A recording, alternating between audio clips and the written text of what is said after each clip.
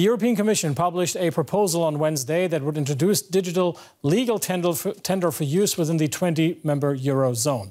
The digital euro is meant to be used alongside the existing euro as an additional form of online payment and cannot be converted into cash. Unlike cryptocurrencies, it will have the backing of the European Central Bank. The EU Commissioner for Financial Stability, Mairead McGuinness, cited several reasons for the move to a digital tender. One is that the declining use of cash. But there's also a concern that other nations will dominate the digital economy if the EU doesn't take action. So far, Nigeria, Jamaica and several other Caribbean nations have fully launched centrally backed digital currencies.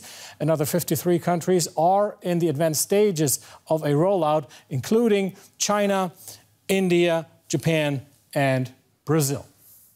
Let's get more on this from DW correspondent Bernd Riegert in Brussels. Bernd, good to see you. Tell us more about why EU regulators feel this digital euro is actually necessary.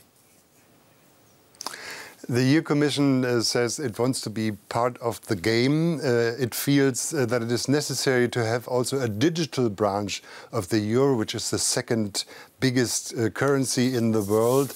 And they want to fulfill the wishes of consumers. There was a survey and consumers say, yes, we want that. And it also grants some kind of independence from payment systems like MasterCard or Visa, which are all seated in the United States. All right, you're paying with euro, I'm paying with euros. What are the practical benefits for consumers like you and me and other people within the Eurozone of this digital euro? Well, paying with the euro, the digital euro shall be possible without paying any fees. It would work like cash in your pocket, so you don't need the middlemen, the payment systems anymore. It would be safe because the value is guaranteed by the European Central Bank directly. Payments from one smart wallet to another smart wallet are possible without any online connection, so you don't need all the technical stuff anymore.